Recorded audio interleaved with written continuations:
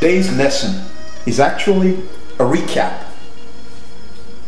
of what we talked about recently on how to avoid being hurt by means of using the danger zone quite clearly. The day before yesterday, I received a couple emails from a few coaches who said that I had made a big error with what I was saying when I spoke on the subject of the danger zone. However, feel free to email me if you want to. Go to drunkensoccer.com, join and be a member, and by all means, send an email. To prove to you, coaches who are out there, that this simple indoor lecture or classes on drunken soccer doctrine will prove to you how easy it is for you to avoid being hurt. Let us begin. Today's apparatus, as usual, a soccer ball,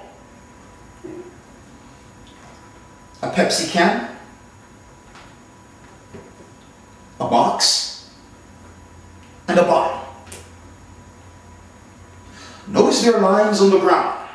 This line, as in previous lecture on the subject of the danger zone. Notice a line that runs straight through the center. This line represents our center line zone.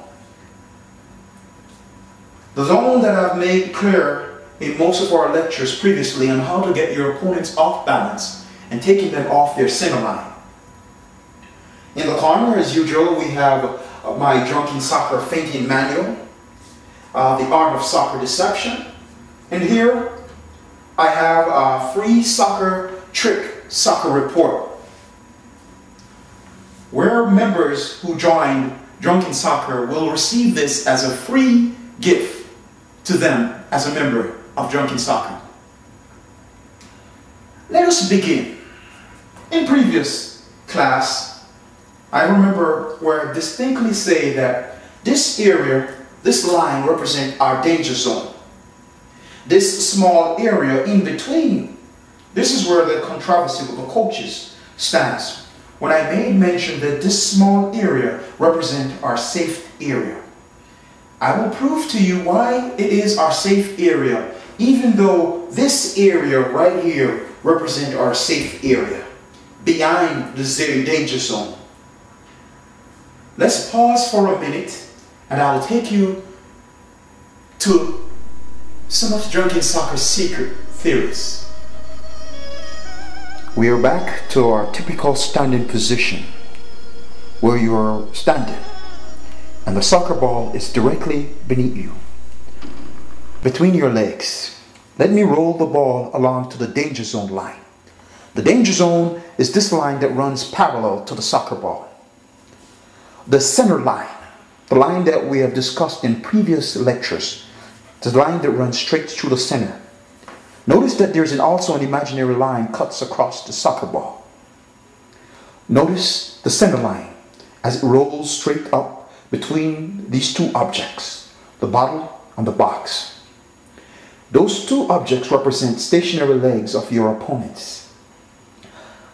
Let me elaborate. And this Pepsi can represents a point in which I will prove to you that this area is also our safe area, and also prove to those coaches who have sent me those emails to say to them that they do know what they're talking about, but they don't know what Drunken Soccer is talking about. And I'm also going to prove to them that this small area, that the area which they say is the safe area, yes it is. But here also is a safe area. Let us begin our reasoning.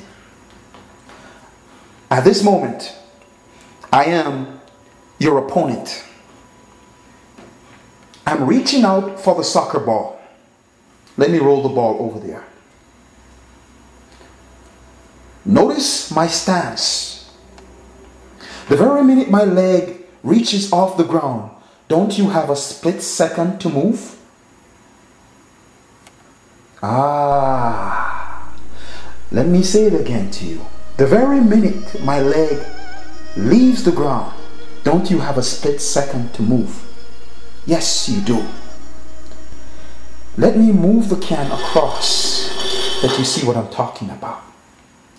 Right here will be perfect. The very minute I raise my leg off the ground to reach for this soccer ball, you have a split second to move.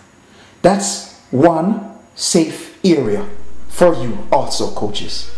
The very minute the soccer ball rolls across here, I reach my leg out for you, and you come across this diagonal. Aren't you in the safe zone again? Yes, you are. Because if I try to move this leg that is off the ground, I'm gonna fall. I'm sorry. So here also is a safe zone. The very minute